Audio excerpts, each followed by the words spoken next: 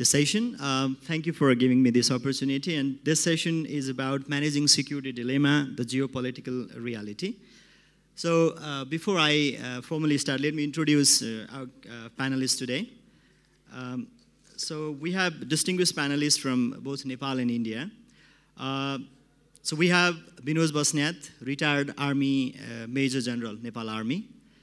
And we have Brigadier General Keshar Bhandari, retired Nepal Army. And he's also Secretary General of Nepal Institute for Strategic Studies.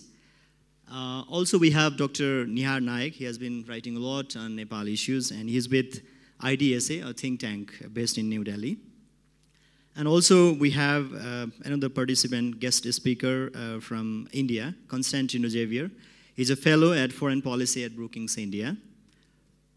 We have Geja Sharma Wagle. He's Security and Strategic Affairs expert, and he's also columnist in Kantipur, Delhi. He writes in different newspapers.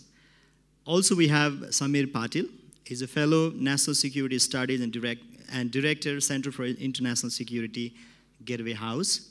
And this session is being chaired by Dr. Rajan Bhattarai. He's the member of Eminent Person Group. And also, he was Foreign Affairs Advisor to former Prime Minister Madhav Kumar Nepal. And he's a senior leader of CPN UML, former. Now, it's a Communist Party of Nepal. So our topic is security dilemma. Let me just briefly contextualize this question, because security dilemma is a concept that realist thinkers talk about in international relation. It's about like each countries are always like they are preoccupied with the sense of insecurity, and they always try to enhance their power so that they are secure. But this security concept has changed over time, because we used to talk about territorial security before. But since this idea is like broadening and deepening of this concept, this concept now embraces so many different things. And it talks about human security, it talks about environmental security, it talks about energy security. Now we have also started talking about cyber security and many other things. So this is a very broad concept. But since we have like geopolitical reality, our theme is managing security dilemma, geopolitical reality. So we'll be talking about how geopolitical reality of the South Asia is changing, and also the geopolitical reality, to be precise, like India and Nepal is also changing in recent years, especially with the rise of China and China showing its interest towards South Asia. It is trying to increase its influence, and also within Nepal we can see like there is aspiration. We used to have good connectivity with India, but we didn't have any good connectivity as such with China. But due to various events in the recent past, now there's an aspiration that we need to have enhanced connectivity with China, and we're also talking about bringing, establishing railway connectivity and other things. And this obviously has kind of, increased security dilemma to, our neighbors. So that is the situation. So we'll be talking about this. We have like distinguished speaker. So what I'm planning to do is I will give like 6-minute time for each speakers, because we are already running short of time. And I will try to take few questions from the participant, because this is normally we used to take question. So I will see like if we can take like few questions, 2-3 questions. And then I'll be giving this floor to chair, and chair will answer the question and conclude this session. So without much delay, now I would like to, with the consent from chair, so I would like to open this session now, and I would invite Binoj Basnyat sir to begin, to shed light on this theme and just recommend the measures how we can manage security dilemma. Thank you very much. Thank you, Mr. Koirala, and thank you, NITS 2018, for inviting me. And I want to also congratulate AIDIA and the NMML for the initiative taken to bring thinkers, strategists, and planners on this track 1.5, identifying bilateral challenges and independent proposals to enhance the already existing good relationship. Adding to what my colleagues had said in the earlier panels, I want to set the stage for this afternoon's discussions and give just a quick geostrategic picture, trends of geopolitics, and way forward in the next 6 minutes or 7 minutes, maybe. Let me start off with the questions. Will the 21st century see a new Asian order for shaping of the emerging new global political order? The magnitude of the Asian order will occupy a fundamental part. Next slide, please. Policy of the United States in the Indo-Pacific, policy of the rising China, resurgent Russia, and most importantly, rising India, as well as Pakistan, and the other nation states under the arc of the Himalayas. The United States has 3 feeders very visible. One is strengthening security arrangements through partnership and alliances. 2, it is positioning competitive diplomacy with a larger use of economic tools like fair and reciprocal trade agreements and sanctions. 3, the economy is a component of United States national power. Slide, please. And China's geopolitical theory, the string of pearls. 2, economic or geoeconomics development and geopolitical influence through the BRI. Now, talking of the BRI, let's talk about the 6 corridors. We are most concerned significantly of the nation state in the South Asian region. 1 is the projects that Nepal will encompass as part of the BRI, the CPEC, and Bangladesh, China, India, Myanmar corridor. As I told you earlier, the significance of India is visible from time to time, and it stresses on from look east policy to act east policy.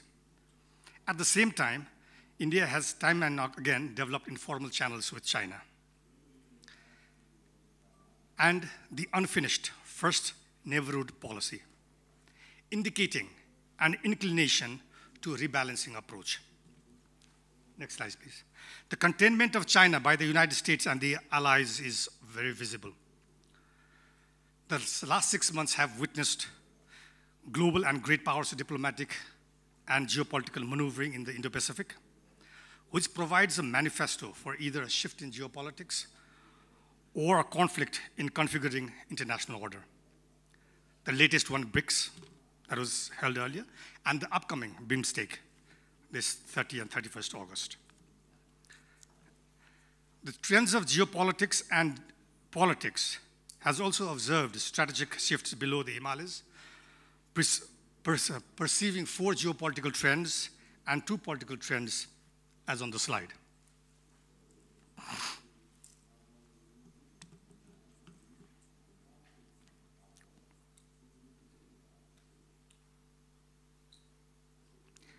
Now let me conclude with 2 ways forward.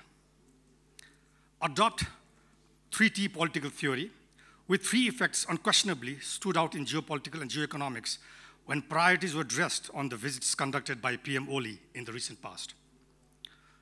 Number 1 is trust.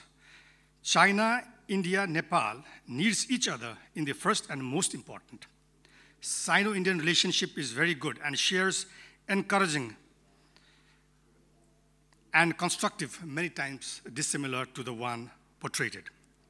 So trust in security, trust in diplomacy, trust in political and participation, political trust, trust in professionalism and governance, trust in public opinion, social trust, trust in cooperation and coordination, trust in economic behavior. And the second is transit. In order for China and India to grow to their fullest potential, both countries need to deepen their connectivity. Nepal's geographical location, abundant natural resources like water, biodiversity and landscapes, widening and deepening connectivity across the border through transportation networks, is taking shape with the initiative of implementing strategic networks within the country and with the agreements made with both China and India for the developments of energy, the strategic networks, road links, railways, airways, and waterways, provide enough avenues for bilateral and trilateral cooperation and space for effective transit procedures. Nepal could play a constructive role as a dry port, economic zone, transit point in goods and services. This too adds to our first point, trust. Lastly, trade. Most notably discussed, and as per the Department of Customs, Nepal has rupees 1.03 trillion deficit till mid-June 2018, the largest with India, with 684.85 billion rupees. And negative gap, trade gap, will also widening with countries such as Bangladesh, China, Vietnam, Thailand, and Indonesia. So picture economics progress through fair trade, free trade, trade barriers by the way of foreign markets, foreign know-how, foreign technology, and foreign investment. 2. So the second one is the political and economic institutions, intergovernmental and international organizations were formed after major wars, like the League of Nations, which did not succeed, United Nations, IMF, GATT, World Bank, brings everybody to the economic society. These institutions have helped in the last 250 years to bring the world together and ensure the relationship that have reached no danger. So it is important that India and Nepal and the region's relationship be strengthened through, next slide please, yeah, with regional networking, bilateral, trilateral, and multilateral associations like SAARC, BIMSTEC, CESEC, and BIBIN, which needs to galvanize, keeping aside bilateral misunderstandings.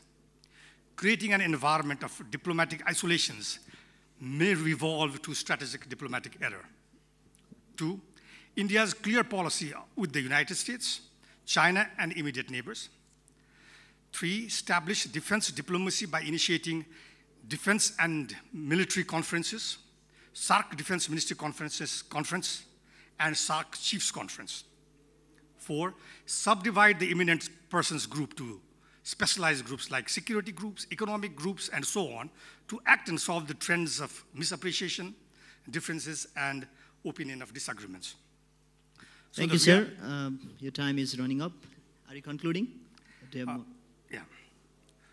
So at the last, the leaders not only should focus on the changing policies, but also equally focus on the changing minds. Thank you. Thank you very much, sir. Thank you very much. You have come up with very, very concrete suggestions like forming EPG and all. They're very concrete suggestions. So now I would like to invite Dr. Nihar Nayak to shed light on this theme. Like, what could be the measures to avoid security dilemma that India and Nepal face? Okay, thank you, Chair. Good afternoon, everybody. My sincere thanks to Sunil, Chairman of AIDIA and NMML India for the invitation here and speaking such an important topic. The time is short, but I'll just briefly touch upon certain issues. When I got this topic from organizer, then I started thinking on this, how to go about it. So the first question came to my mind that I must identify the individual countries' concerns, particularly in my topic, in my presentation is confined to only India and Nepal. I'm not going to beyond that. I'm not touching South Asia in this presentation. Then first thing came to what are the individual concerns, both Nepal and India. You know, this morning Ram Madhav made a very interesting observation, and I'll start my presentation with that. He said that sovereignty brings responsibility, and this remarks appropriately applies in case of Nepal and India, and when both the countries have certain security dilemma and trust deficit, because both the countries are sovereign, but sometimes they forget to fulfill their responsibilities. When identify the individual concerns of Nepal, I feel the sovereignty of issue is a core to its security issue. I mean, it has been the entire, if there is some kind of negative feeling towards India, this anti-India sentiment is there, the security issue has been embedded in that. I mean, it is somewhere related to that, and that is core of this trust deficit. And territorial integrity, as a small state syndrome, it has like fear of external aggression, becoming colony of either India or China because it's a landlocked country, and it got fear of loss of autonomy, and interference from domestic and foreign affairs from neighboring countries. So these have been the core, security concerns of Nepal even till today. If you see the articulation, foreign policy articulation of the present government also, they have been talking about a lot of revision in the India-Nepal relations and treaties. If you'll see how to tackle this kind of security concerns, Nepal undertook certain measures. Number one, it signed a 1950 Treaty of Peace and Agreement with India, because of that time in the Himalayan region, China, and they found China as a common enemy. So that treaty came out, and because of the other internal factor also there. And the second is there's a peace and friendship treaty with China. Later on, they entered into that. Then third, they become member of UN. And the fourth, they become the diversification foreign policy. If you'll see today, they have 161 diplomatic relations. Fifth, they become member of NAM. And there was a time they were attempting to declare Nepal as a zone of peace. So these are the certain measures they took basically to manage this kind of security concerns. And other security concerns of Nepal has been internal security challenges. And number one, the Maoist insurgency, which was a major issue till 2006. They have been overcome that issue. Ethnic clashes, which has been figured strongly in the 2014 Nepal Army's internal security challenges. Religious radicalism and separatism, and particularly related to the Madhesi uprising. And the third and the most important is the climate-related disasters. So it has been a major concern of Nepal. From the India's point of view, quickly, the Himalayan as identified as a vital security barrier. There was a time both Nepal and India, they identified the security barrier. Then boundary dispute within China and Pakistan, concern over external ideological influence during the Cold War period, then internal security threats like separatist movement, then ethnic clashes, then Maoist insurgency and Naxalism in Indian context, then transboundary terrorism, and climate-related disasters. If you'll see there are a lot of issues, there are a lot of overlapping also between Nepal and India, but what are their common security concerns if you'll go to that? Obviously, Himalaya has been vital security barrier between Nepal and India, both in a traditional sense and non-traditional security context. And then climate-related disasters is a major issue. Then money laundering, circulation fake currency issues, and gold smuggling and illegal trade. And left-wing radicalism, India is an important issue, but Nepal to some extent is not no more there. But then question comes, can they manage these issues individually? The next question comes. The answer is obviously no, because some issues are basically require transboundary cooperation. And neither India, despite being a largest country with a lot of resources, with such a big diplomatic relations, but still they can't manage it single-handedly. It needs, obviously needs cooperation from Nepal. Similarly, Nepal also equally depending on India to address all these security issues. If you'll come out a little bit, the security cooperation, we have very robust and comprehensive security cooperation, starting with the Joint Commission of Foreign Affairs Ministers level, then Home Secretary level, then all the way come down till there is a Nepal-India boundary joint working group is there. And there are also cooperation at the bilateral and multilateral level, like suppose SAARC and BIMSTEC level. But despite all these arrangements and these issues, I believe there is a trust deficit is there. Because the trust deficit, if you quickly, I'll just give two examples for that. The 1919 plane hijack, there is this classic example of non-cooperation from Nepal side. Maoists taking shelter in Indian cities, again the non-cooperation from the India side. Again, deployment of sky marshals and extra checking points at the Indian airport, again this is a classic example of trust deficit. Then India's reluctance not to allow this Nepal using Siliguri corridor to trade with Nepal. Bangladesh is another security dilemma. Then obviously this illegal and fake currency issues have been happening through the open border. Dr. Nihar, may I put one question? Because you highlighted different security concerns, like the security concerns of Nepal and security concerns of India that it has with Nepal. So my question is, for example, like there is aspiration of Nepal to enhance connectivity with China, and also it is inviting BRI projects in Nepal. That obviously has caused some kind of concerns in India. That Nepal, of course, there's no bad intention involved. But now, since there is security concern already with India, how can we manage this security dilemma that India has? What do you think can be done to reconcile these two opposing interests? Because India is not part of BRI. Obviously, it is against that idea. And whereas we want this. We want big infrastructure project and we want to enhance connectivity.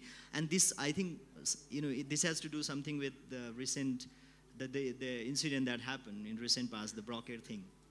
So now what do you think should be these two countries doing in this case? Like how can we reconcile our interest? The BRI, Nepal's position on BRI, I believe this is a purely bilateral relations with China. This is a bilateral issue. I don't think India has ever made any reaction or response on this issue officially. I mean, whatever you might have seen India's, reactions, mostly in the media reactions, but formally, officially, Government of India has not any reactions on the BRI because the Government of India has treated as a purely bilateral relations between India and China. Number two, as I said that in the remarks, and I still reiterate that Ram Madhav's position is a responsibility, sovereignty and responsibility, and that is a core of our trust, how relations will go forward. And it is Nepal's responsibility to draw the red line. Because a sovereign country, it has a responsibility, it should have to the Government of India certain concerns. Government of India has repeatedly at the bilateral level and multilateral level has raised these concerns. So Nepal knows that. So how to deal with that BRI, the ball is in Nepal's court. Obviously, Government of India is not going to any prescription or suggestion on this because we have certain positions on the BRI. Because we have been part of AIB. But still we have certain positions, we have articulated our positions BRI very clearly because of it's related to our sovereignty issue. So we have certain positions, but we'll deal with it separately. But it's a completely issue between China and Nepal to deal with the BRI. So Government of India, I don't think we will have any position on this. It's a very clear thing. Okay. Thank you very much. And one thing, just last couple of suggestions, I'll just read out quickly.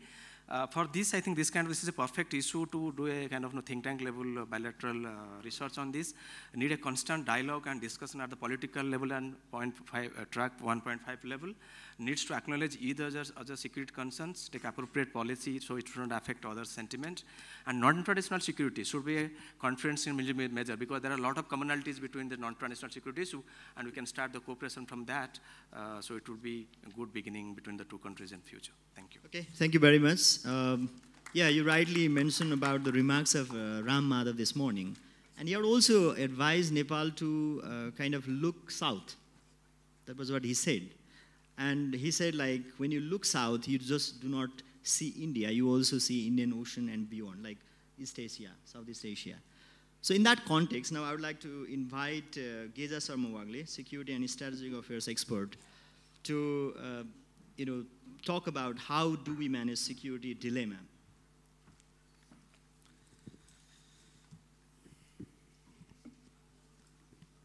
Thank you, Kosh Raji. Honorable Chair, Dr. Rajan Bhattarai, my fellow distinguished panelists, and distinguished participants.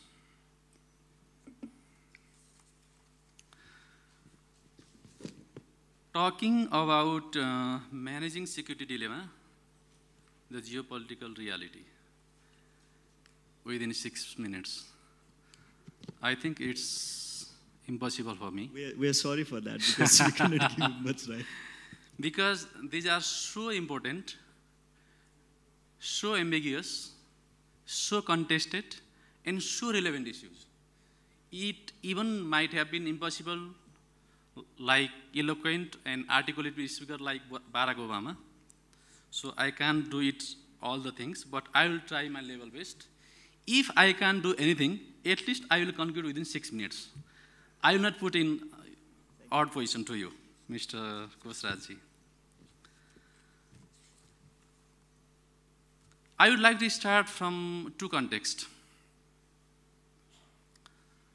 If we're talking about strategic and security relations between Nepal and India, there are two distinct features.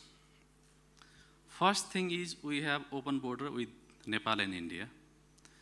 It signifies our, as we use always, using many adjectives describing Nepal-India relations. I don't want to repeat that.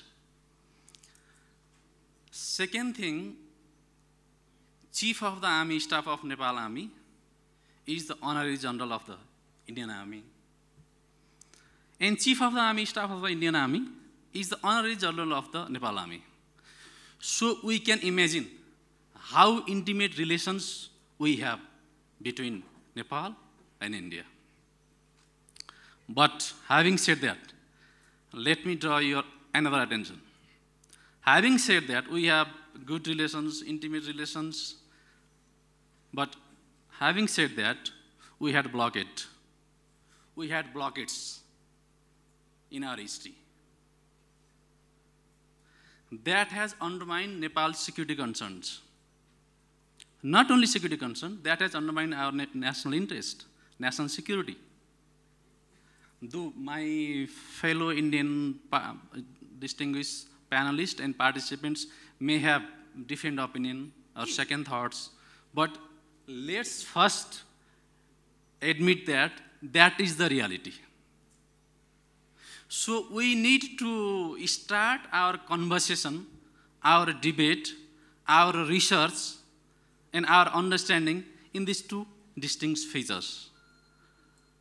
So, in my opinion, if we talking about security dilemma between Nepal and India and its geopolitical reality, I think the title is right, because being a small, compared to India, and sandwich countries between India and China, Nepal has security concerns and sensitivity.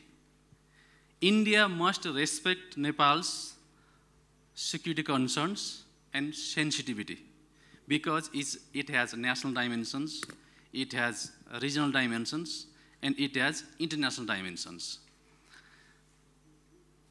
In my opinion, I would like to suggest both Government of Nepal and Government of India and think tanks.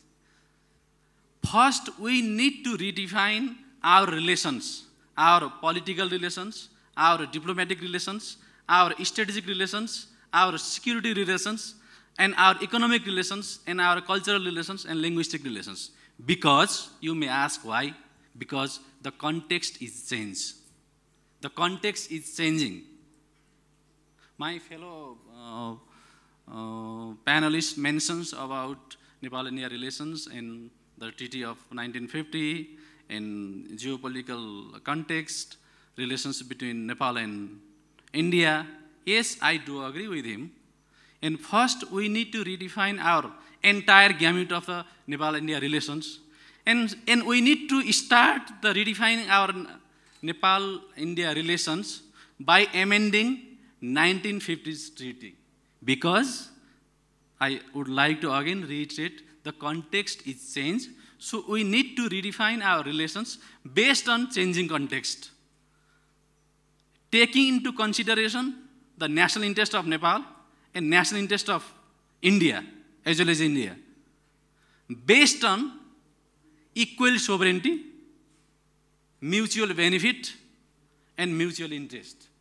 If we agree for that, there may not be many problems with regards to revising, updating, and amending the 1950 treaty that will contribute to enhance, to deepen, and widen Nepal-India relations with regards to political, with regards to diplomatic, with regards to strategic, with regards to security, with regards to economic, and with regards to trade and transit.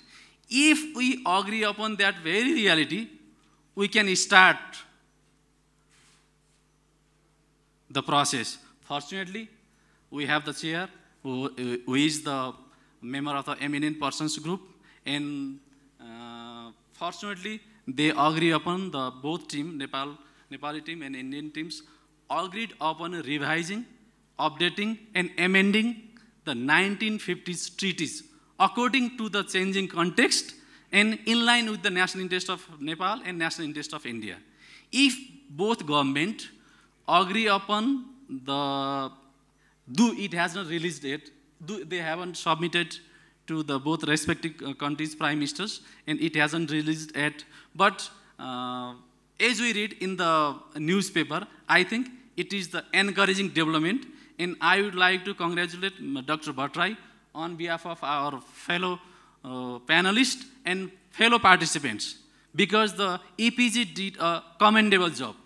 But both governments should implement those suggestions in line with the suggestions of the EPG, and we think tank. I think one of the topics is the role of the think tanks with regards to relations with Nepal and India should comprehensively research on many issues, like we have open border and its security implications both in Nepal and India.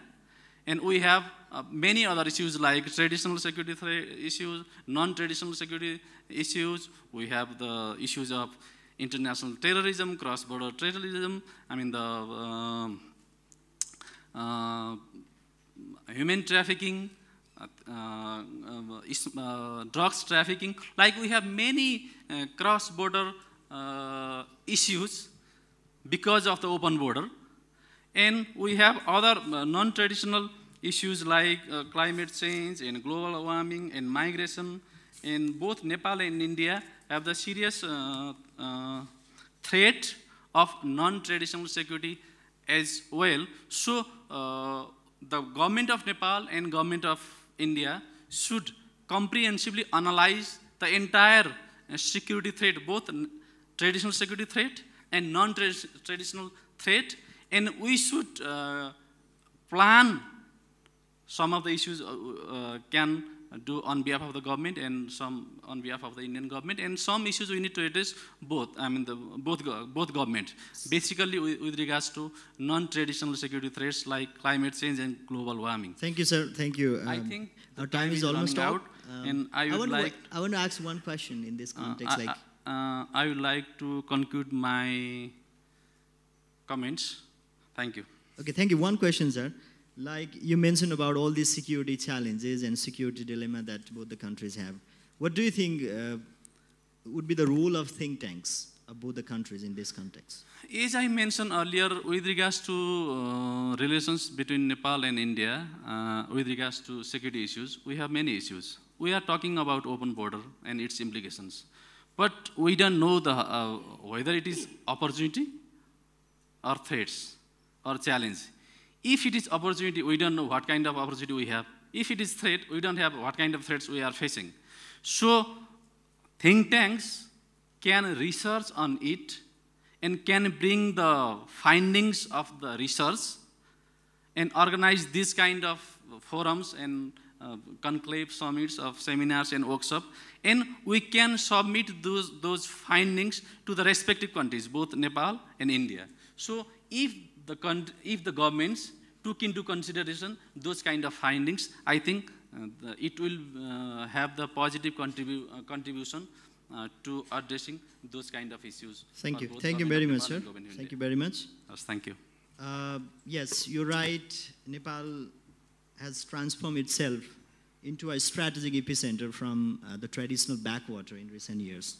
It's because of changing paradigm in the global, this geopolitics in this region. So again, continuing with our discussion, now I would like to invite Dr. Constantino Xavier. He's a fellow at foreign policy. Foreign policy at Brookings, India, and we talked a lot about Brookings, India, even in our previous session. Like it had come up with very interesting findings. Some speakers they mentioned about his name. So, Dr. Constantino, please.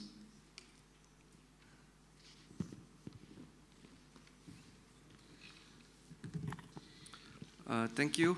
Thank you to AIDIA and the Nehru Memorial Museum and Library for hosting us here, to the Embassy of India, who's welcomed us here for this conference in Kathmandu.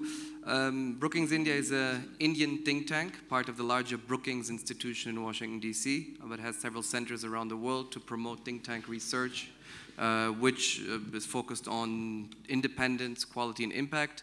Myself, I worked on the Indian neighborhood policy. I've done archival research. I've done interviews.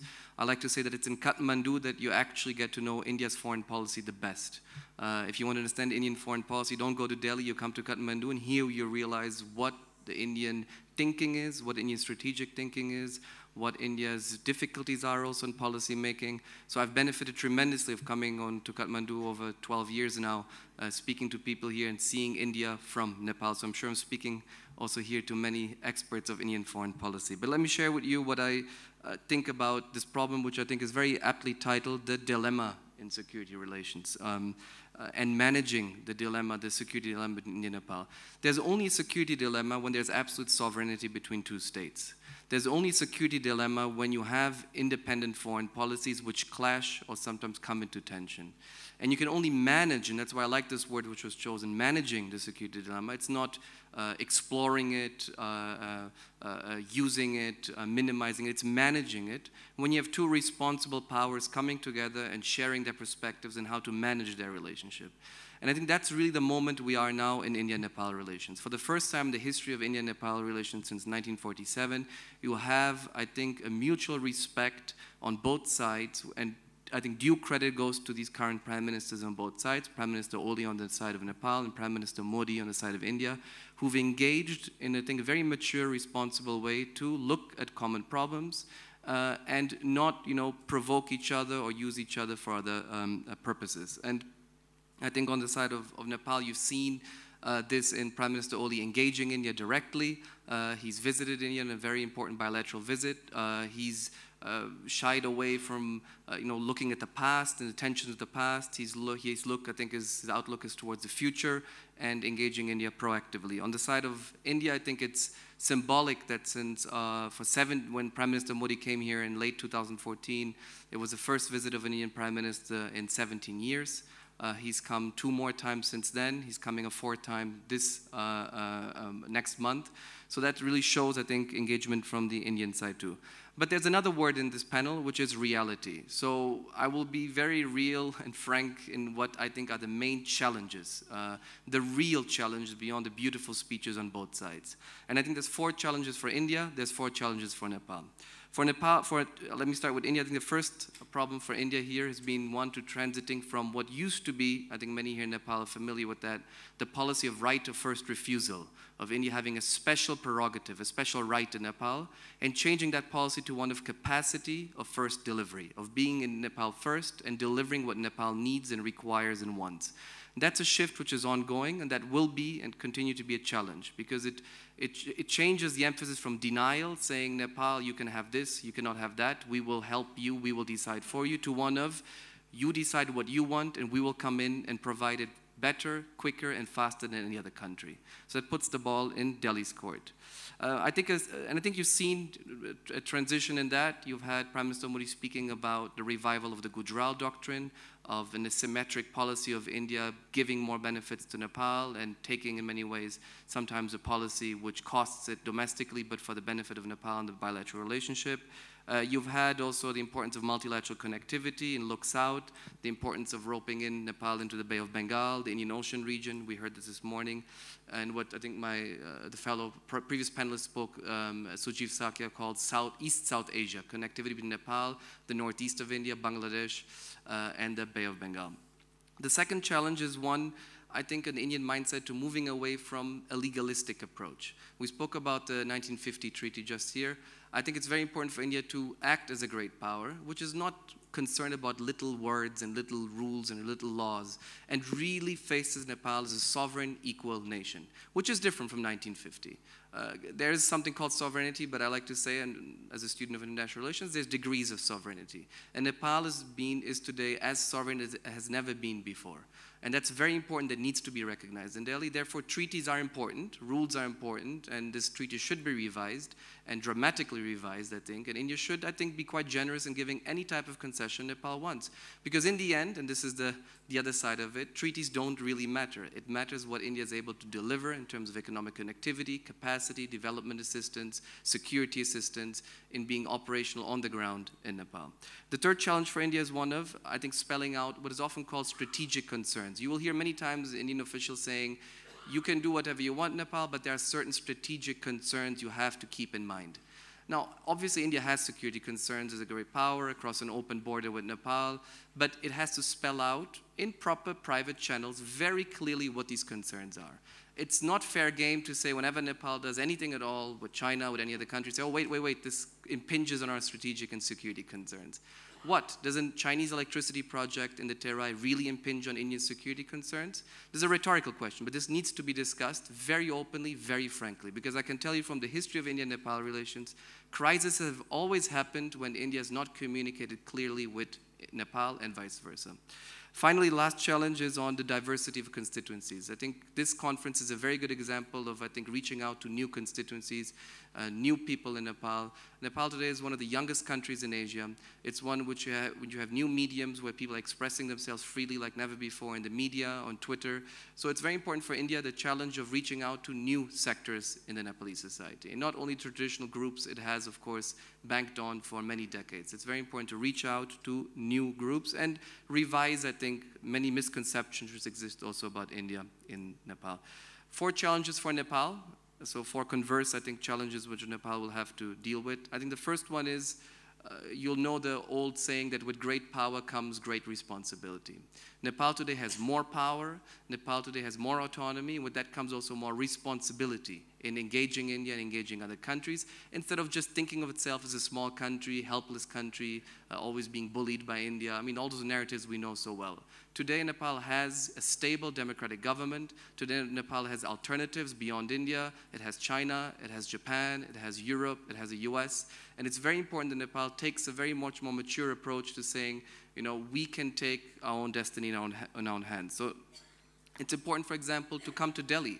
You will think that Delhi knows much about Nepal. You'll be surprised how few experts there are on Nepal in Delhi. How many people follow Nepalese politics on a day-to-day basis? How many people look at connectivity projects between India and Nepal?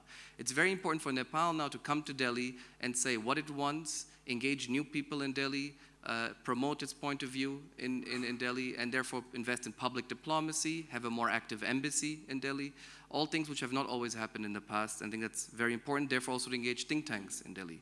The second challenge is what I call the China illusion. I spoke about the importance of India also not overreacting to China, but at the same time, Nepal also needs to realize that, you know, the grass looks very green now across the Himalayas in China, but if you look at how China has operated in other countries across South Asia, there are tremendous concerns and dangers in, I think, engaging China too. I think the debate in Nepal has to happen also, how close do you want to become to China? On what terms? Everything looks very nice and good now. Of course, China is saying that, you know, it will not get involved in Nepal, but if you look at the headlines today in the newspaper this morning was saying about Chinese NGOs operating now at a large extent across Nepal.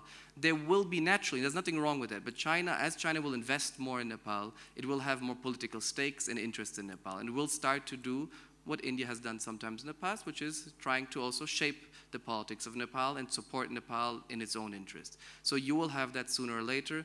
Beyond any type of financial crisis and problems which will come, I don't need to look any further than Sri Lanka, where you've seen now over the last 10 years a tremendous debt trap from the Chinese, which has allowed them to make money and gain strategic and economic leverage over Sri Lanka. The third challenge, I think, for Nepal is not to overestimate the importance of balancing. You know, there's a long literature on non-alignment in India, but I like to look at the best policy of non-alignment, the one being in Nepal. If you look from the 1950s, Nepal has always followed non-alignment, tried at least non-alignment between China and India. It's not always been able to do that, but it has a very strong and rich and very interesting tradition of playing the balancing game. But there's dangers of playing the balancing game. You can balance India, you can play with different partners, but you have to be very careful not to be caught in the dependency of China. You also have to be you have to also be concerned not to, of course, depend only, and as you have in the past, on India for your trade routes. But it's important also because I think there's a temptation to look at China now. There's a danger of either what you would call a G1 in Nepal, India controlling Nepal. There's also another danger of having a G2 in Nepal, which is India and China controlling and sharing and making Nepal into a buffer zone and separating it into its own zones of influence. Therefore, it's actually in the interest of Nepal, and that's going to be a challenge, to reach out to other states, other countries and other states that can diversify your strategic relations. That's where multilateral agencies come in. That's where Japan comes in. That's where many other European and the US states come into. So finally, let me just finish with this last point, deepening democracy. Nepal never had so much democracy as today. I think it's something which needs to be cherished. Mr. Ram Madhavji said that. Today we have a mature, stable, democratic Nepal, which India is very proud of and which India supported. But at the same time, that is not the end of the game. You need to deepen democracy, and that means bringing in new constituencies and in understanding that democracy is not just a luxury or a question of principle. Democracies have a purpose in terms of ensuring sustainable growth, peace, stability, especially in very diverse societies like Nepal. And therefore, let me, if I may, finish with a quote from Jawaharlal Nehru in 1951. He's speaking internally among his officials in the Ministry of External Affairs. He sends a secret memo to his Secretary General of the Ministry of External Affairs, speaking about Nepal. And he says, let me quote, "There is far too much of a tendency to think in terms of Kathmandu and rather to ignore the hill people and more especially the Terai. And that this is very unwise, both in Delhi and in Kathmandu, because it's bound to trouble in the future." So it's very important to keep the importance of diversity on the table in Nepal and deepen democratic institutions and keeping them alive for Nepal to prosper, I think, in the future. Thank you. Thank you very much. Thank you very much for giving all this constructive suggestion to, manage security dilemma that both the countries have. Thank you very much. Now I invite Brigadier General Keshar Bahadur Bhandari. He's also Secretary General of Nepal Institute for Strategic Studies, to speak on the theme. Thank you very much.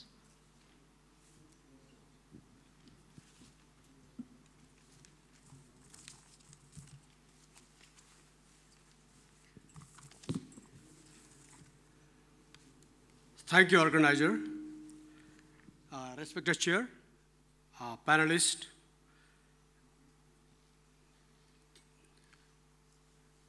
and distinguished guests. I'll be focusing mainly on the theme that has been provided with, and I'll be dealing mostly with the security concern related to Nepal and vis-a-vis India. We did talk enough about Nepal and India share so many things in common. We get the best of the relations, open border, all the good things. In these backdrops, then relations between India and Nepal should have been at the highest and the best. Paradoxically, it is not so. Why? This is something we need to question.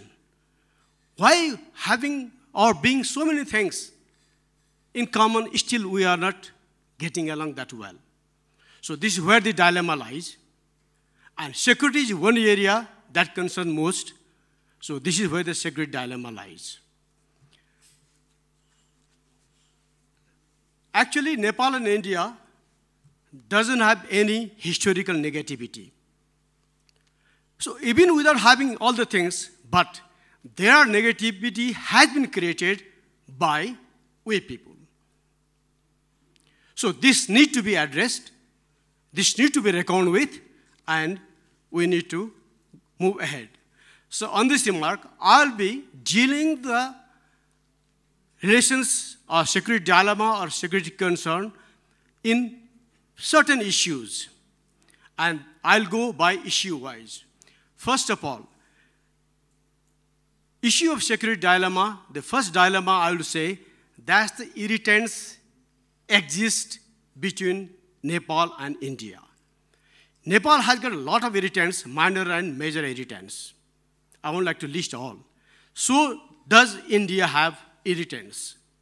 India, big country, for them that irritants, those irritants doesn't matter much or doesn't affect much to India. But even the minor irritants does affect Nepal and touches the Nepalese sentiment. That's why at times anti-Indian sentiment has been raised even in small issues. But why it is happening? So this happening because many things did take place in the past and is taking place every day. Talk about the border, the problems that we've been facing the border. There are so many things we can list it out, which I will be doing today in this forum. Because of certain small activity that does take place, it has kind of alienated Nepalese psyche. Chaudhary mentioned a small incident that he witnessed, I think, yesterday.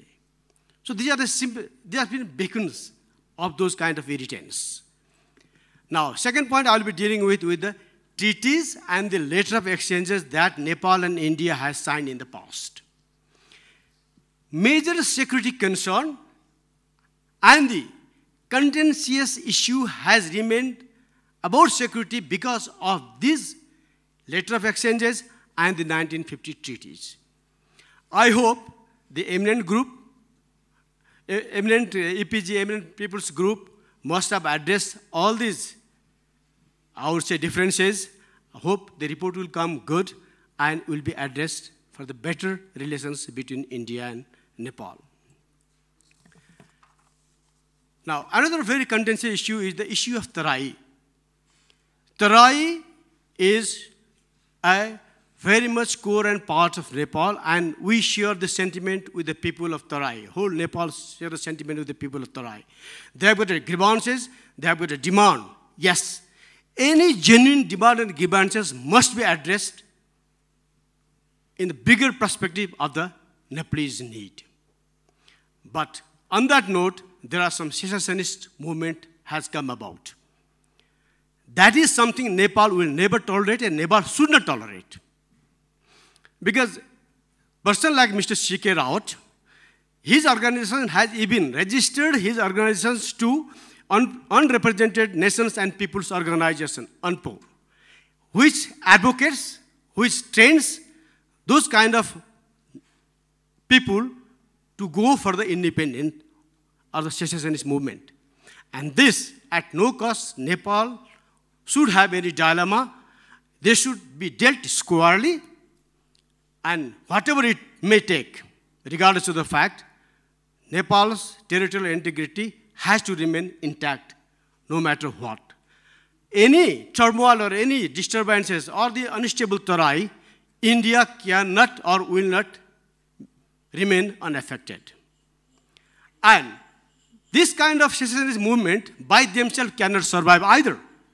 They must be having some covert or overt support, wherever it may be from. So this is something to be taken note by both India and Nepal. India's major internal security problem today is the Maoists in Jharkhand and most of the part of those areas. Nepal is having a government, communist government. So, well, someone or anyone can raise a question, do they have some connections? Or will they get some sympathy from Nepal? As Nepalese people did get sympathy from them in the past. I mean, these are the few things that security concern that we need to be looking at. And now talking about the connectivity, I'll talk about the railway connectivity. Railway connectivity just doesn't bring trade and prosperity only. India came with the reactive proposal. Soon China said they will bring train from Kerong to Kathmandu. So India came with a proposal as a reaction from Rakchol to Kathmandu. Well, as long as it's for the good gestures, good enough. Why India didn't do in the past? Why it has to come as a reaction? But such kind of connectivity doesn't bring only prosperity and the trade, it may also bring some security concern like military harbors and all. And Nepal in no way want to be the stage for the conflict between these two big neighbors. And we'll try to be facilitator in this regard. And last, I want to emphasize on a point, how to resolve or solve these things. So this is something that we need to talk about, the attitude change. In 2014, there was a forum where, about the border between India and Nepal, there's interactions forum. One of the participants raised the issue, unless India changes its big brotherly attitude to the elder brotherly attitude, no irritants or not many problems are going to be resolved. And this needs to be done. And Ranjit Ray, the ambassador of India, then was the chief guest. After a month or so, Sushma Swaraj, the foreign minister, she came to Nepal in the Samsar conference, and while going back to Delhi, in Kathmandu airport, she said simply, India will always treat and behave Nepal as an elder brother and not a big brother. This is what she said in the airport in Nepal. And same thing she reiterated in the upper house when there is an issue of the blockade. So this is something, it has been taken note of, but this has not been internalized and this has not been materialized as yet. So sooner this thing is realized and materialized, better for both of the country. Sir, can you shed light a little bit on how do we manage this concern? I will just conclude and I'll answer your questions. Okay, said and done. So now when this Modi government came, so he came out with the neighborhood first policy. Wonderful thing. But this has become more of a rhetoric than the actually delivery things like. What we got after that is a sponsored blockade.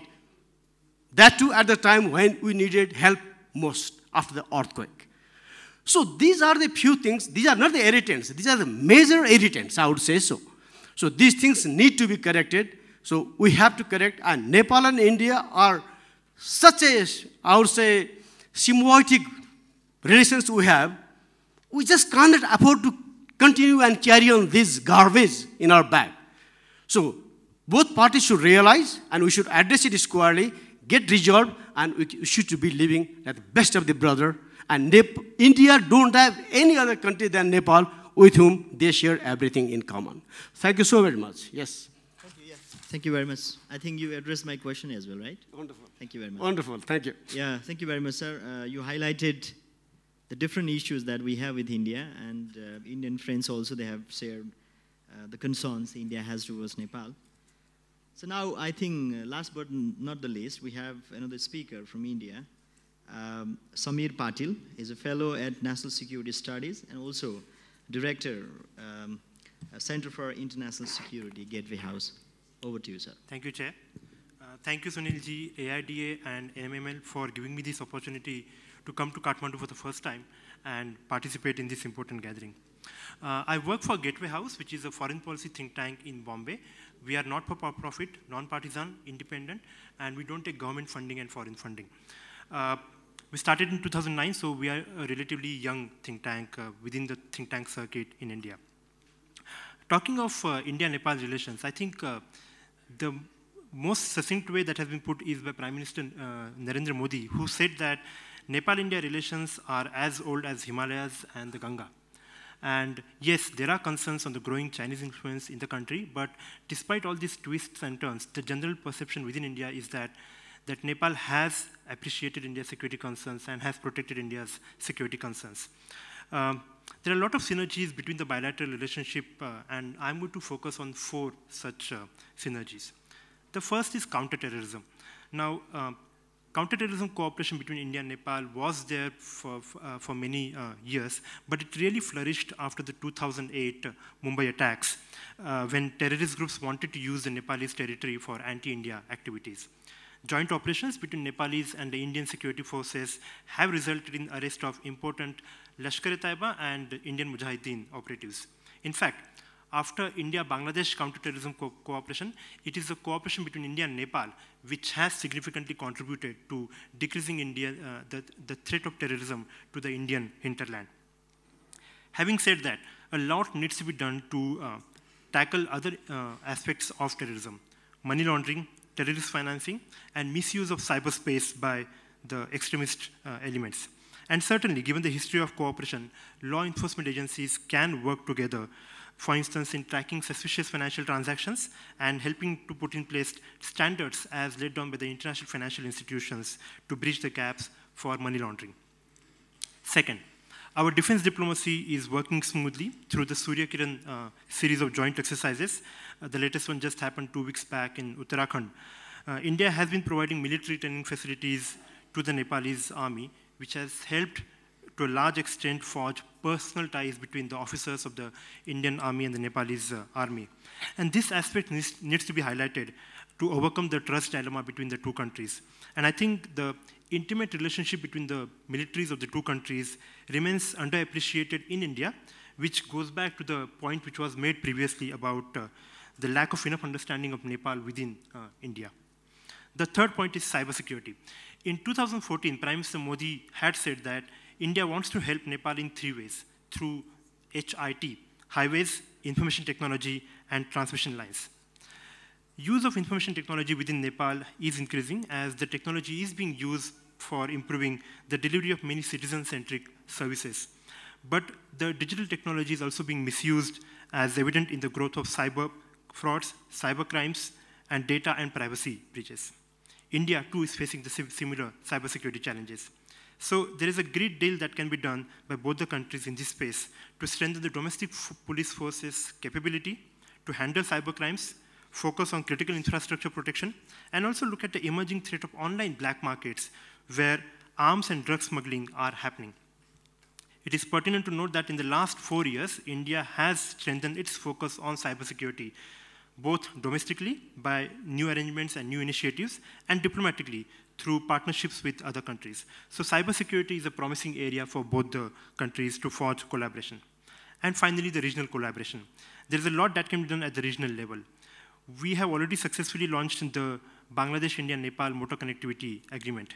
Given the similar nature of security challenges for the 3 countries, maybe security cooperation at the BIN level can also be explored. Similarly, of late, there has been a greater interest in the BIMSTEC, the Bay of Bengal Initiative for Multi-Sectoral Technical and Economic Cooperation.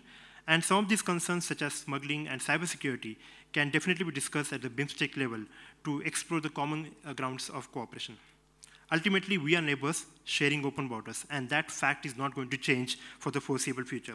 So the only way to manage our security dilemma is to strengthen the existing cooperation mechanisms and explore new areas where we can cooperate, because unfortunately for India and Nepal, the regional security environment remains in a flux. Thank you. Thank you very much. Just I want to put one question. Like what happens is, when we talk about India-Nepal relation, China automatically comes in. Right? That has become a reality. That's a fact.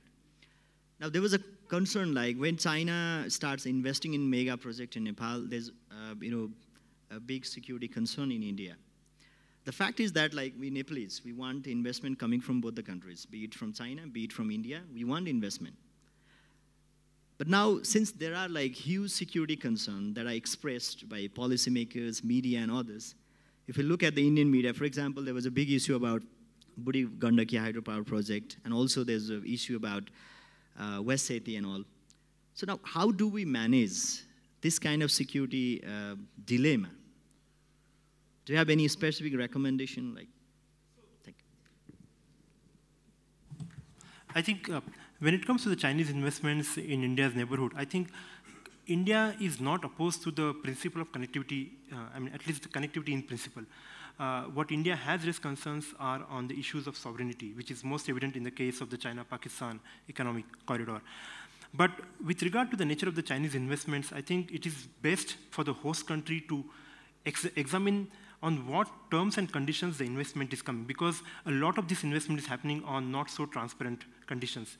And if you look at the example of Sri Lanka, which has been cited as repeatedly as what has happened to Sri Lanka after after accepting so much investment, and Maldives, where China has been able to tilt the political equations in that island nation, I think it is for the host country to examine, on what conditions it is that the Chinese investments are coming. And I think one way that India can help some of the other, the countries in the neighborhood is to make them understand the implications of the Chinese investment and make them understand as to what is happening with the other countries, and so that they can be a better judge of the way they accept the investments from China. Thank you very much.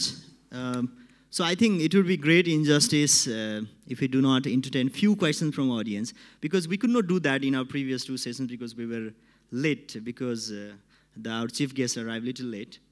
So now I want to entertain few questions from the floor. I may not be able to take many. Yeah, please. Volunteers, please, can you just hand over the mics? But try to be brief, and please introduce yourself, sir. Thank you. First of all, this is Dwarika Dungyal, a social science researcher. I would like to congratulate all the panel members. Listening to our Indian scholars, and I was not present in the morning, but if I have understood what you said, that sovereignty has the responsibility, and look south. And China factor has come again and again. We have been warned that be aware of China. My question to our Indian friends, is it that Nepal has to sign another security pact because 1950 has not been sufficient to avoid another blockades? This is one. Okay. And the other one is, can India forget China in terms of trade relation between themselves, and can advise us not to be, and advise us to be careful of China in terms of Chinese investment in Nepal? Thank you. So gentlemen here, please. So I'll take all the questions, like few questions, 4 or 5 questions, and then, please.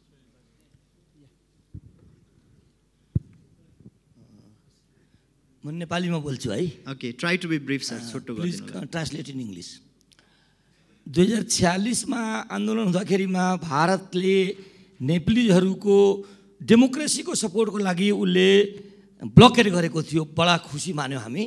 Raw democracy either it is only in Himalaya area और the पहाडी area so called, और the democracy is also for the Madhesi or Taraian people. So it is so called blockade. It was so called blockade because the peoples of Tarai was in बिल्कुल आन्दोलनमा थियो। भनेपछि आन्दोलनमा भएको र तराईको डेमोक्रेसीको लागि, तराईयन पिपुलको राइट्सको लागि यदि इन्डियाले ब्लकेट गरेको हो भने पनि त्यो ठीक हो कि होइन? Okay. Thank you. Okay, thank you. So his question was, I think our Indian friends, did you get the question? All right, what he was saying is in 1990 there was blockade imposed by India. Koshji. That was for, yes sir, just to translate this question. And there was blockade in 1990 that was to support for the cause of democracy. And similar blockade we face. But his question is, was it good for India to impose blockade even if it was for the cause of democracy? That was 1990. And so we have another gentleman there. Corner, sir, yeah, please. I've got this mic. Thank you. I don't know the chair, Mr. Dr. Bhattarai, will answer, but I would like to answer from him, as well as Nihar, you also. As per the media in Kathmandu, we have heard that the EPG proposed to regulated border with the ID card. Then this morning when I was listening to all the speakers, I find that everybody was speaking on the tradition, culture, history, Ramayana, Mahabharata, many things. So our relations are based and defined on the basis of all these things. But when you say that it should be identity card, then it's the new things. The question arises, the people of Tarai and the people of the Eastern Hill and Western Hill, who has a close linkage with India and close linkage with Nepal from both sides. So what kind of relation you wanted to define, redefine between these existing relations?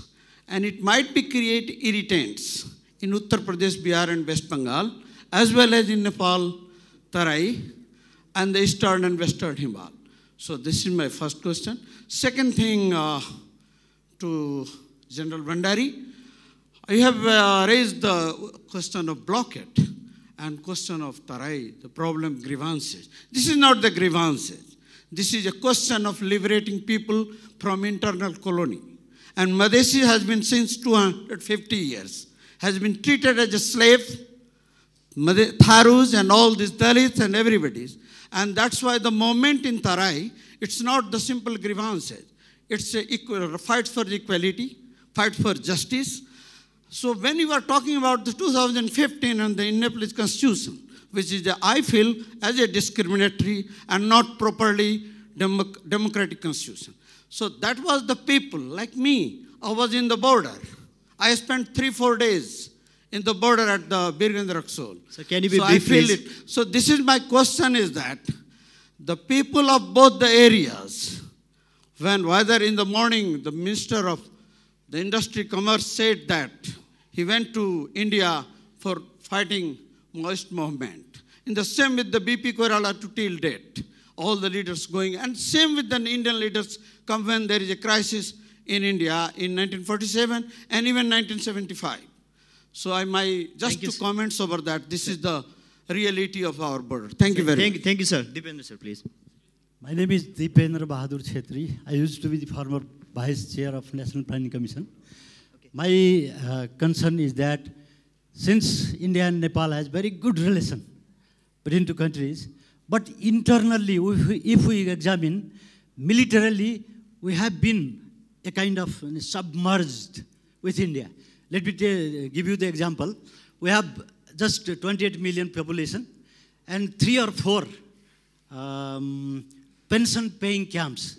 Additional 14, 16 camps are being asked by Indian government. When we asked to close down the irrigation Lahajo office in Biratnagar, it was very difficult for the Indian government to close down that office also. If we continue to go with the demand of the Indian government, allowing them to establish the pension-paying camps for those 28 million population. That is, not all the population is from Indian Army, just 60,000 or so. Will it be possible to preserve our sovereignty, or we are going to be Mauritius or Papua New Guinea? Thank you, sir. Thank you, sir. So one final question, please. Thank you very much. Okay. Okay. I just want you to be very brief, please. We are running sort of time already, and we have another session as well. So my name is Sisir Yadav, and I'm advocate for profession. So my question is specifically to our Brigadier General. So the thing is that, do you have any hard evidence that India supports secessionist movement in Tarai? Thank you very much. And if yes, please highlight. If not, we will talk on that later. Thank you. Thank you very much. And very last question. One question. Okay.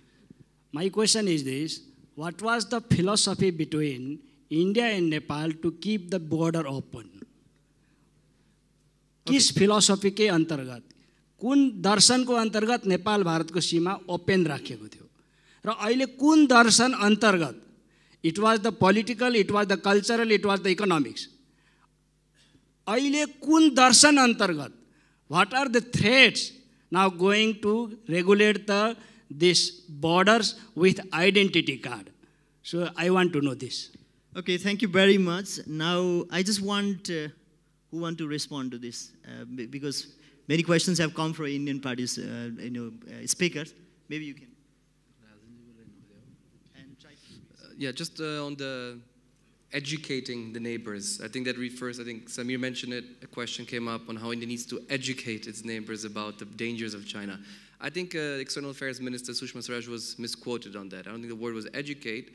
I think the larger point was there needs to be a larger debate in South Asia about the long-term implications of Chinese investments. And this is a mature debate between different countries who can share experiences with the Chinese or with other countries about the terms of investment, the terms of loans, etc. You see, for example, in China, President Xi Jinping visited a year and a half ago.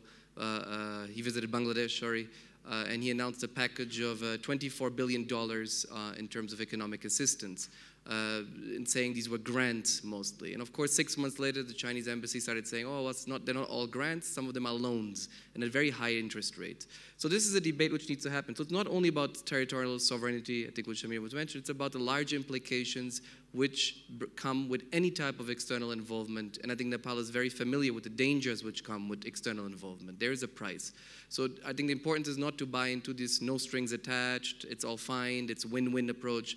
It's never win-win in international relations. And I think the sooner I think people in Nepal realize it, the better. But I think in terms of the bilateral relationship, there is a lot which India has been doing. I mentioned the prime ministerial visits for the Joint Commission, which is supposed to meet every 2 or 3 years, had not met more than once or twice since 1989 or 1990. It's met, I think, 2 or 3 times already. You have this joint monitoring mechanism now with the Indian ambassador meeting your foreign secretary regularly, has met 5 times already. So there's really a lot of happening in terms of implementation on the ground, which needs to be recognized, I think, as a result of India's neighborhood first policy. And then finally, I think it's very easy to also say India, China. You said China comes in all the time. India, China, India, China. And I was making the point about other countries because it's very important for Nepal to have a variety of partners. You have to spread your eggs into different baskets. That's what small countries do when they play intelligent strategic games. They spread their risk. They have a variety of partners so you don't depend on one country or you're not suddenly hostage to an India-China condominium in Nepal, which is a reality. So I think it's, of course, tempting now to throw out multilateral organizations, throw out the United Nations, throw out the NGOs, throw out the Western agencies, or throw out the Europeans who are annoying with human rights. Of course, they've been annoying. I think there needs to be a lot of also monitoring mechanisms in how development assistance is given out in Nepal. Many of these countries from the West have come here and done whatever they wanted. Many multilateral organizations have done whatever they wanted. But it's also important to keep them in the game and also other Asian countries which are very interested in coming in Nepal. The Koreans are very interested in supporting Nepal, for example. ASEAN is a very interesting partner, I think, through the Bay of Bengal for Nepal. And finally, the last point to the question about the blockade. Very interesting question. You know, on 1990 in particular, which was your question, the Jan Anulan won and the victory in April 1990, for example. You're probably referring to the most recent blockade, but let me go back to 87-90. You don't need to go further than ask your own leaders who openly said, including G.P. Corella, K.P. Bhattarai, and Manmohan Adhikari, who all said that democracy in Nepal in 1990 would not have happened without Indian support between 87 and 90. Right? So that was naturally, it was not India which created that crisis. It was the king himself who brought that crisis to himself. And it ended in the first victory for democratic forces since 1960 in Nepal. And then on the Indian side, so I think Nepalese leaders themselves recognized that democracy at that point was supported by India. But at the same time, you have the visit of External Affairs Minister Narasimha Rao in August 1990. He came and he said, very well, very good, we're happy with Nepal being more democratic now, but this is not the end of the game. It's a long road to democracy. And he quoted from Goswami Tulsidas' 16th century Avadi epic, and actually in Avadi language, he was speaking at the Nepal Institute for International Affairs in August 1990. And let me quote him, he said that a king whose subjects are in pain deserves hell. And he's warning that, you know, a leader, it could be the king of Nepal, it could be today's prime minister, it could be any leader. If the leadership and the government does not recognize the importance of democracy and bringing people in, free elections, and having a free and fair society, you know, they will face a crisis. You need to keep democracy going. You need to keep bringing in new constituencies into Nepal's democracy. Thank you. Nihar, do you want to?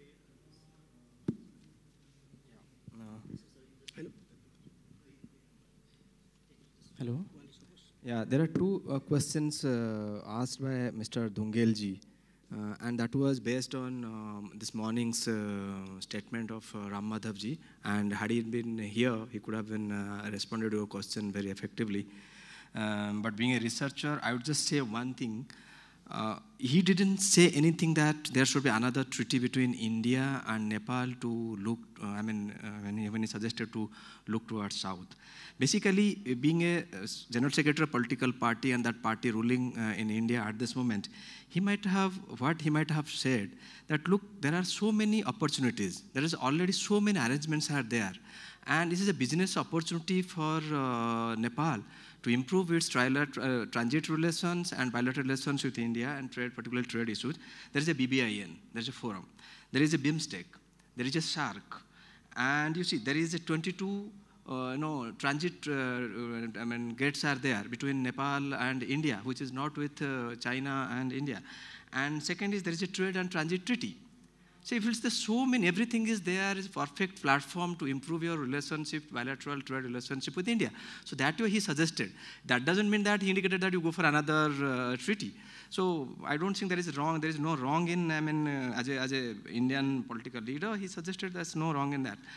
Second is the blockade thing. See, any kind of blockade, I'm against any kind of blockade. Being a researcher, I don't think that.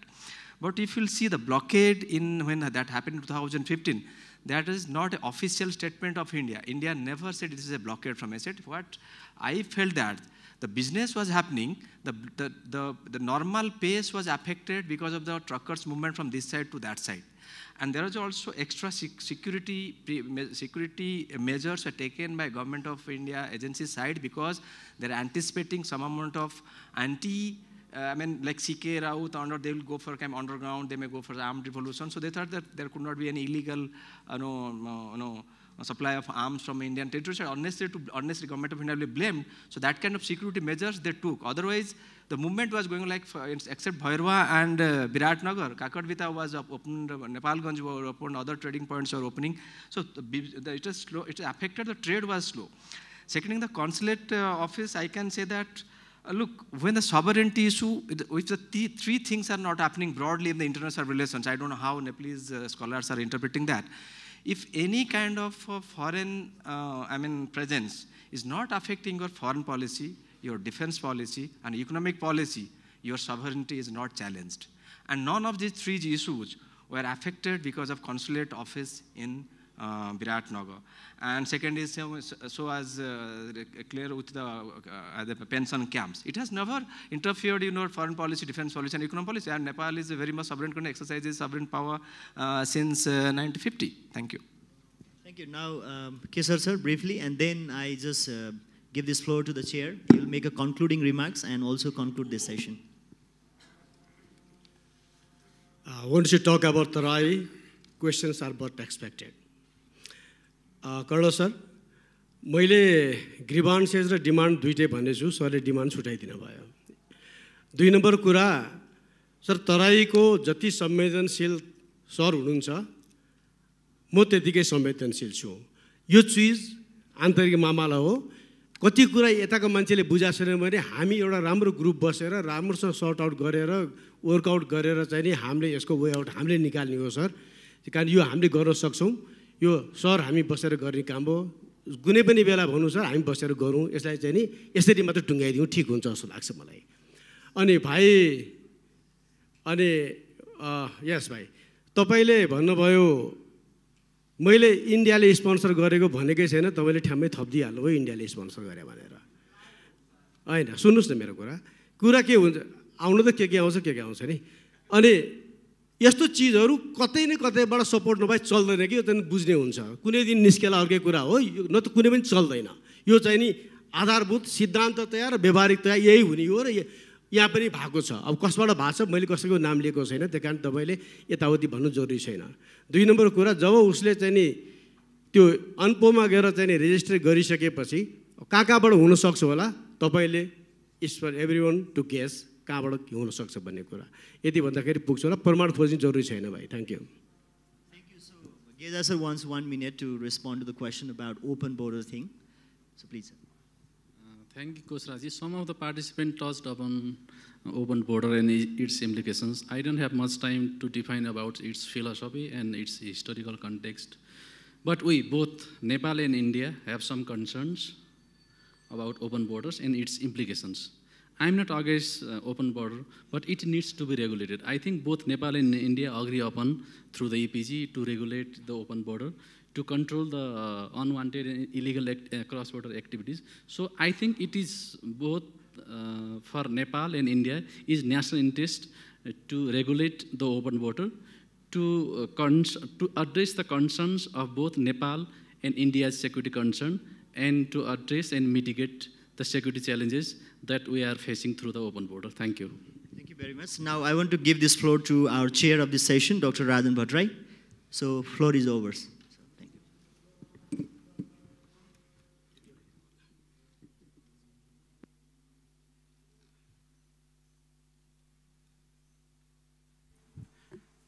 Thank you, Koshraj Bhai. Let me first thank to the organizer inviting me to this very vibrant session of this conference. I will not go first to the questions that was posed to me. Before going to that, I think the topic that has been selected for this afternoon's discussion seems very relevant. The panelists have given their views, and what I have found, there are two issues that we need to discuss, and in each of the countries in this globe, they have to also, they do also face both of these issues, geopolitics and security. The geopolitical issue, I think in our context, it has become so relevant, perhaps never had it been in our history. After the rise of China and also rise of India, our geopolitical location has drawn a lot of attentions, not within our close neighbors, but also even distant friendly countries. They do have, because of this new phenomenon, the regional phenomenon, the changing global phenomenon. And I think exploring on this very relevant and very dynamic topic, we I think I must thank panelists. They have a very limited time. Despite that, they have brought some of the very important aspects of both of these dynamics. And both of these issues, in my opinion, is that geopolitics, if you live beyond the one or two of its features, country's size, perhaps natural resources, rest of the things on geopolitics itself are very dynamic. It's not a constant thing. Same way, the security, it's very dynamic things. It's a sort of concept. It's a perception.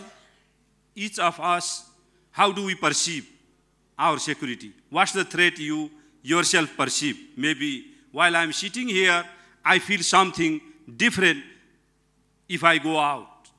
If I travel in the daytime, perhaps the security perception will have much different than if I travel in the nighttime.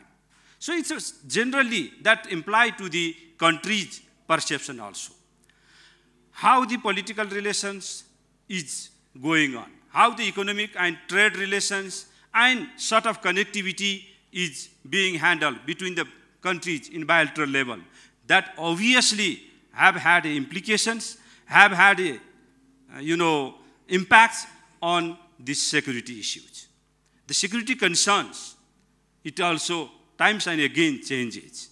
So what in my opinion is that the important thing is the trust. Important thing is the confidence between the countries. If the trust level is increasing, if the confidence is increasing, obviously some of the even very prominent issue that we have thought earlier might to some extent dilute. But if that level of confidence, the gap is there, then obviously that will have a different implication. So I think in today's context, how we see in our, particularly on Nepal, in the last couple of months development, in both of our neighbors, our relations has been, with both of our neighbors, our relations has been changing. The level of confidence is building up. There are some of the irritants which were contributed to create a sort of suspicion and to create some sort of, problem. We are resolving through the dialogue, discussions, very candid, open discussions. And if we continue towards this direction, in my opinion, is that we can manage whatever gap we have and resolve the issues, whatever we have been facing. The Nepal, the country like Nepal, as I said, our geopolitical location, as well as the rising of our two neighbors and their expanding influences, not only in the regional level, but also in the global level. Obviously, our responsibility, as many of our friends say that, when your country becomes stable, you gain some sort of confidence in your domestic front, obviously the responsibility also comes together. And that responsibility, today, what is that for Nepal? The focus in our context, we need to look into that aspect, that what are the major things that to maintain good relation, while maintaining good relation to our two neighbors, while protecting our national interest, while maintaining the good relation to our neighbors. How we can do this? I think as a Nepali, as a responsible citizen, we all have to contribute for that. We need to take, or we need to assure to both of our neighbors that our soil, our land is not threatened to us. At the same time, we need to protect our national interest. We need to protect our sovereignty. We need to protect our national independence. And if we can do that, I think that's the best way of defining our foreign policy in today's context. And that goes beyond our neighbors as well. We need to have extended our relations strengthen our relations with the other friendly countries, either they from the Asia or from Europe or in the America. So in my context is that we are moving towards this direction after the promulgation of the Constitution.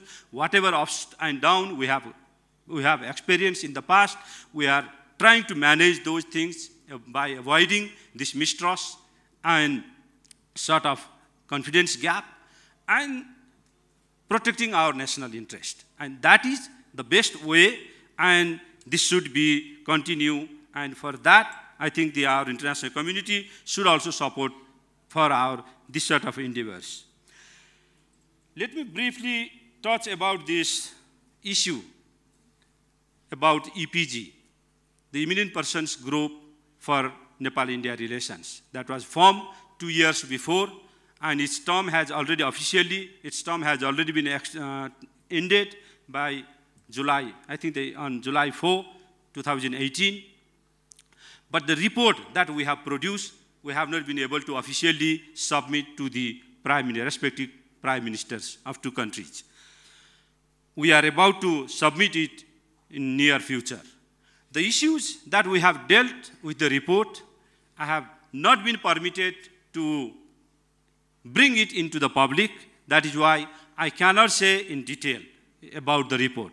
But the good things I will tell you that all the major controversial issues, all the major, including the 1950 treaty, including the border issue, including the water resources, the utilization of Nepal's water resources issue, most of these, and transit, trade, socio-cultural relations, all these issues that we have dealt in our report, and the report that our belief that 8 of us together, we have been able to produce a single report, and our belief is that that report represents the today's reality. It removes the past misunderstandings, controversies, whatever problems we had, and it gives the future way of 2 countries' relations in 21st century. And we hope that based on this report, the 2 governments, because this committee was formed by the highest level, both the prime minister signed the MOU, and based on that, they developed the TOR to the committee, and that committee come up with this report. So itself, the political level's ownership of this report is also very important, and our belief is that when we submit this report, we will make, if we allow, we will be permitted by the respective governments, we will make the whole report public. If not, then obviously whatever understanding they will reach, we will do based on that. In regards to this border issue, whether this is going to be regulated or whether this border will remain as it is, I cannot say exactly, but 2 things. Now, let me say I'm no more a member of EPG. I will say 2 things. The border that we've been talking about, the open border, that has not been as it was in the past. We see in the Indian side, the SSB now, each 3.5 kilometers, they have their stations, which was not the case in the past. That's the one example I am just giving, very simple. The second one is, after the hijack of 1999 plane, from Kathmandu to Afghanistan, both countries have introduced one system, those who travel by air, to introduce either a passport or a citizenship card, whatever you have. If certain number of citizens, those who travel by air, they have to produce something, then those citizens who travel by land, they don't have to produce anything. Can it be a sort of double rules in one country's citizens? As it happens, it has not happened anywhere. So there are these issues we really need to address. And we have to think about coolly that how we are going to. Yes, we are very close. Our relation is very close. we have a very, day-to-day affairs, our border side peoples, they just cross over for the small things. Even some of them go for the, health checkup. That is there. That means their social, cultural, day-to-day life is connected with in the border side. But at the same time, we have to understand that we are two countries. We are two countries, two citizens. And in today's world, because of this, we have also been facing many problems. This issue has been coming up day after day, that the security problems in the border regions, the smuggling, increasing smuggling in the border areas, and then unwanted elements that are taking shelter either of the side of the countries. How we are going to make this without hampering and hindering the very traditional linkages, connections, and the activities between the two countries' citizens. That is very much needed, and I think this is the interest of both countries, and that is what we really come to some sort of solution also. Thank you very much with this. Thank you. I think with this, I thank you all the panelists, and also I again thank to the organizers for inviting us for this very vibrant discussions, especially friends from India also. We would like to thank you for traveling over here for these programs and giving your very thoughtful opinions, and also all the participants. Thank you very much. And with these words, I hereby conclude the session. Thank you.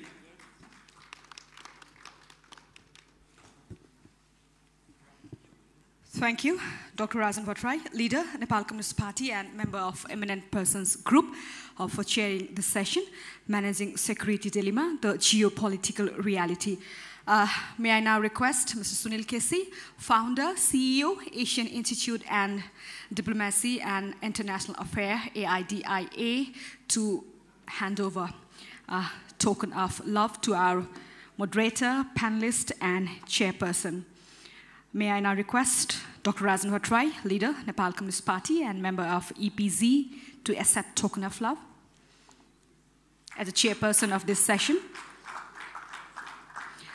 I'd also like to request Mr. Binoj Basnyat, retired Army Major General, Nepal, to accept token of love.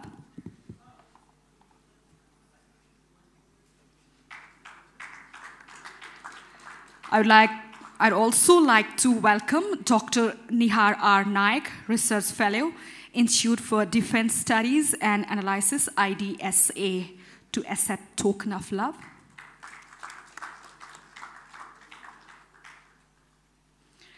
I'd also like to welcome Brigadier General Keshar Bahadur Bhandari, retired Secretary General, Nepal Institute for Strategic Studies, NISS, to accept token of love.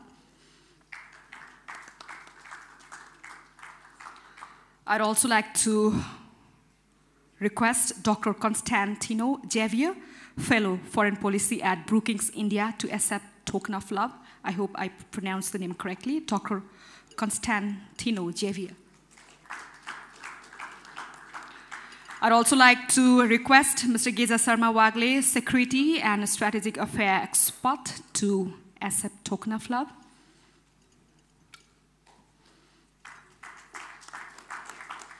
I'd also like to request Mr. Samir Patil, Fellow, National Security Studies and Director, Center for International Security, Gateway House, to accept token of love.